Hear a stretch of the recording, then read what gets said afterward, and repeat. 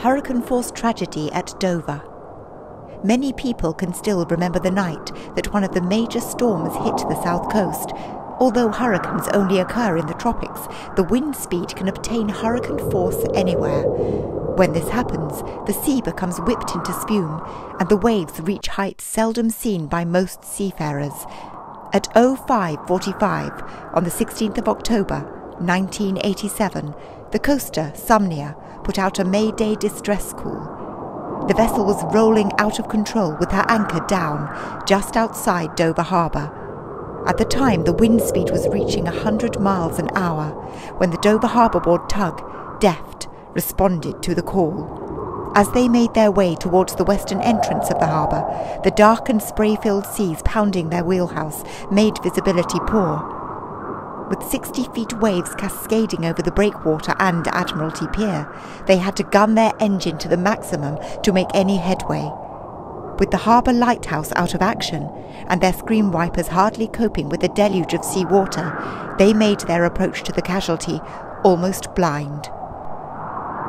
The sight that greeted them was a desperate one, with the Sumnia smashed against the harbour walls. The coaster's crew were on deck when she'd started to roll on her beam ends. Broken in two, the crew of the Panamanian-registered coaster abandoned ship. Dover lifeboat, rotary service, had been delayed in leaving her berth with a rope around her propeller. Once this was rectified, they rescued two of the coaster's crew who had been washed overboard from the bow of the ship. The master of the Deft used all his skill in manoeuvring the tug to save another man. Under such severe weather circumstances, the lifeboat struggled with finding and securing a fourth member of Sumnia's crew, who was almost dead with exposure.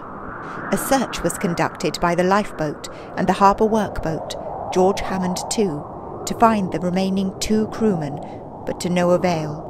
Shortly after daybreak, and before 8 a.m., the lifeboat and tug brought the survivors back to the berths for medical attention. The ship's captain was never found, and the sixth crew member's body was recovered 2 days later on the southern breakwater. Even in the confines of Dover Harbour, the sea conditions had been the worst that any of the crew of the rescue vessels had ever encountered.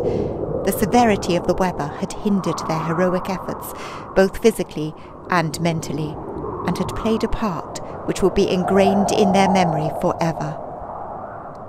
Within days, the Dutch salvage company, Smit Tack, had their heavy lifting vessel on station to secure the two halves of the ill-fated Sumnia.